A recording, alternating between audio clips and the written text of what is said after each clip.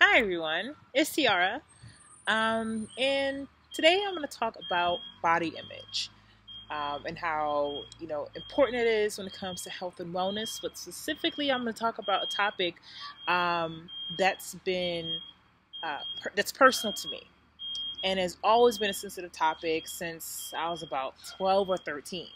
And that topic is about stretch marks. Yay! All right, so I'm sitting outside in the backyard, beautiful day. Of course, wearing this tank top, and honestly, if you had known me about 6 years, 5, 6 years ago, you would not catch me outside, just chilling out in the tank top. Heck, maybe even 3 or 4 years ago. And that's because I was so insecure about the way my stretch marks looked and, how they're everywhere. And I was definitely one of those girls who got them early and got them quickly and got them, unfortunately, everywhere.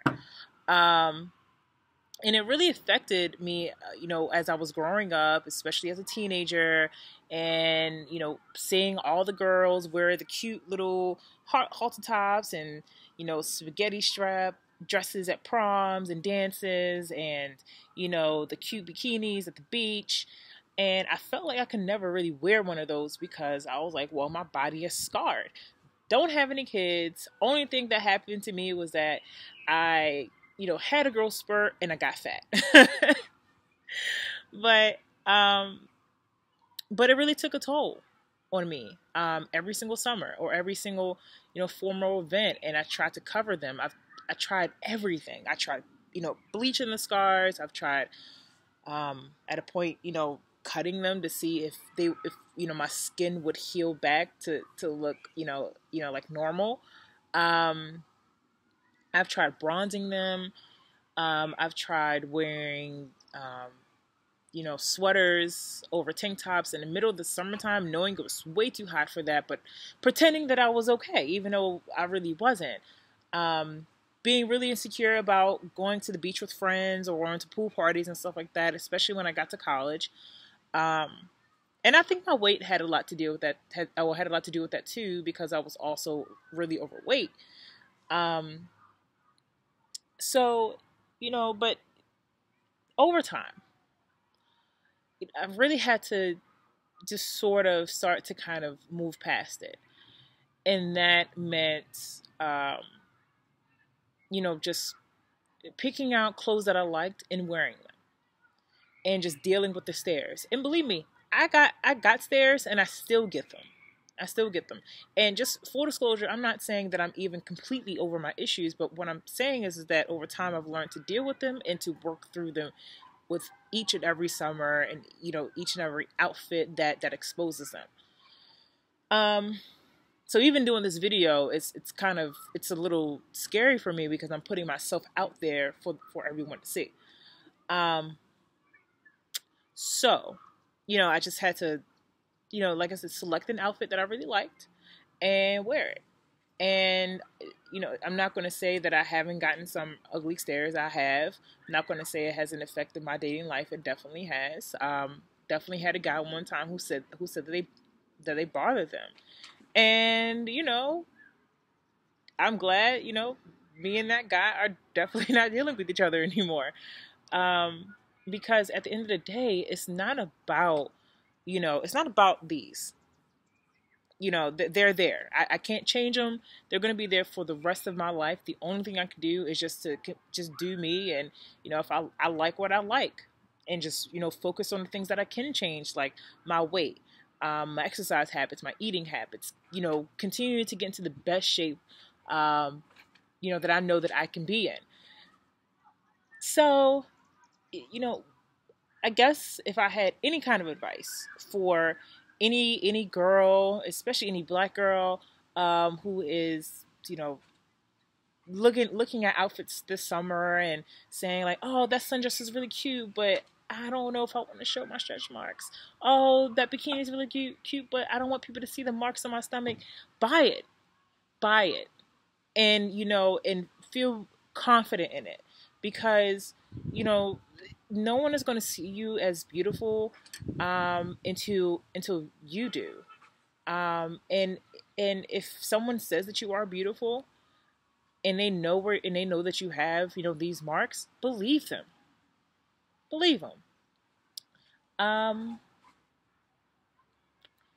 and if, you know, if people make fun of you, if people stare at you, and if people are just mean, you know, smile and keep it moving. That's the only thing that you can do. Just smile and keep it moving. Because those people probably aren't really happy with themselves. But uh, at the end of the day, you can't change them. And people who care about you, and most people who are mature, don't really care if you have them. They don't care if you know, they can see them. They really don't. You know, they're just marks. But still, I understand that that it's still an uncomfortable topic for a lot of people. Sometimes it's an uncomfortable topic for me too. And I do still have my moments where, out of habit, where I reach for a sweater if I'm going to wear this, even if it's a perfectly good day just to wear this all day.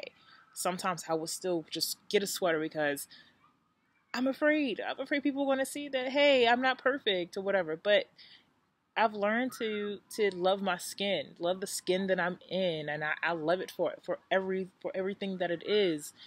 If things were different, sure. I mean, that that would have been cool, but they're not.